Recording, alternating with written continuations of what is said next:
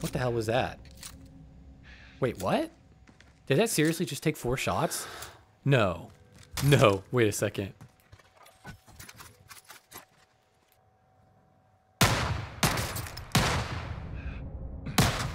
No way. What?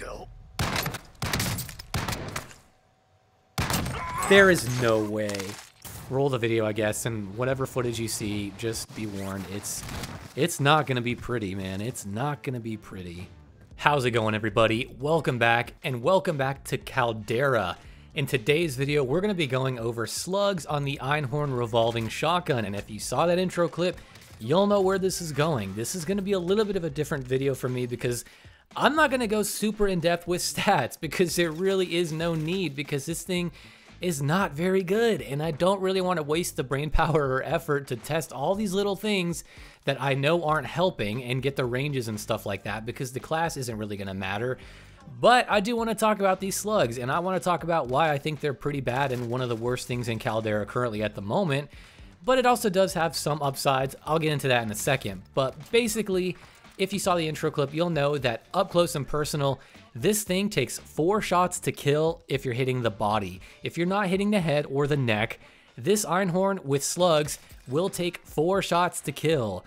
If you remember when Warzone was first introduced, slugs were in a state where basically it would take 4 headshots to kill. It was busted, they weren't working properly, and it took 16 limb shots or something ridiculous. It was insane, it was asinine, it was broken in a weird way.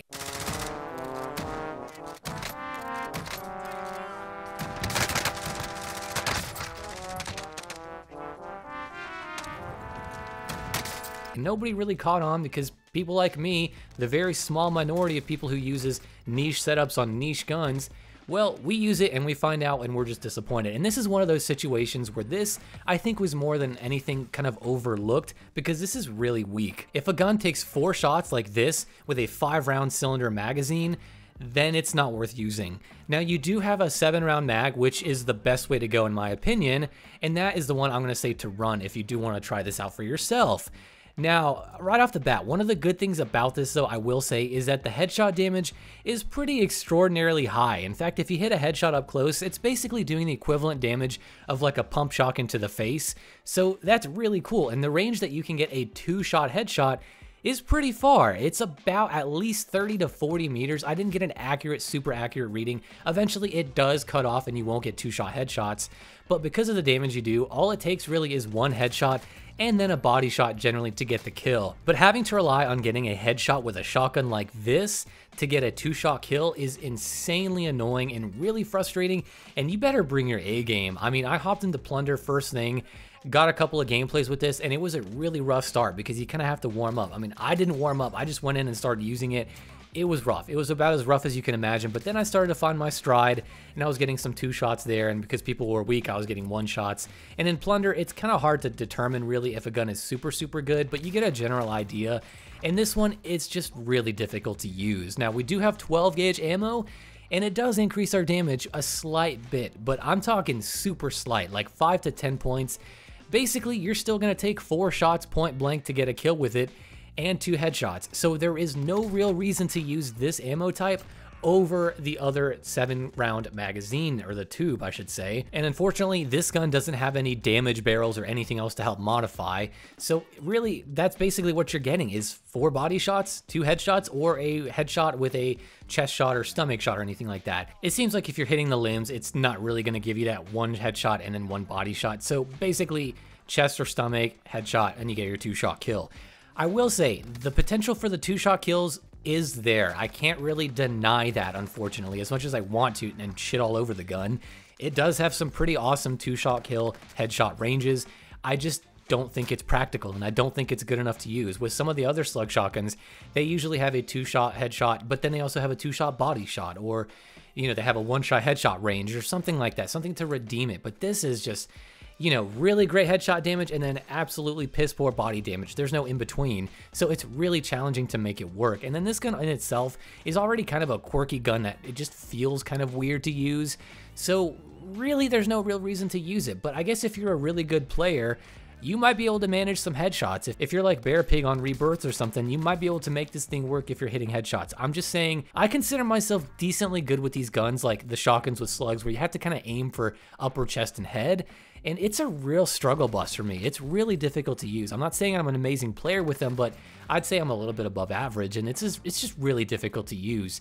Like I said, this video format, way different than probably what you're used to, and I'm not gonna go into any stats. You know, what you can expect from the big barrel is your range is a little bit better. 12 gauge, a little bit better damage, the range is a little bit better, but it's still 2 headshots, 4 body shots. I've said that so many times it feels like now, but I'm just kind of getting through your head that this thing is just not very good, and I was really having a hard time using it.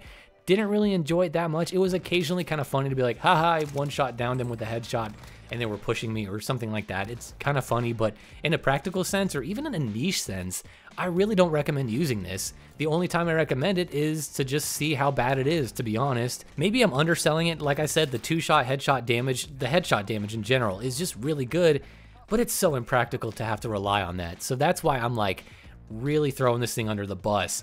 And that's not even talking about the Gracie Auto. I think the Gracie Auto is in a similar boat. That's another video. And then of course that has a bunch of recoil. So aiming down sights is going to be such a struggle with that.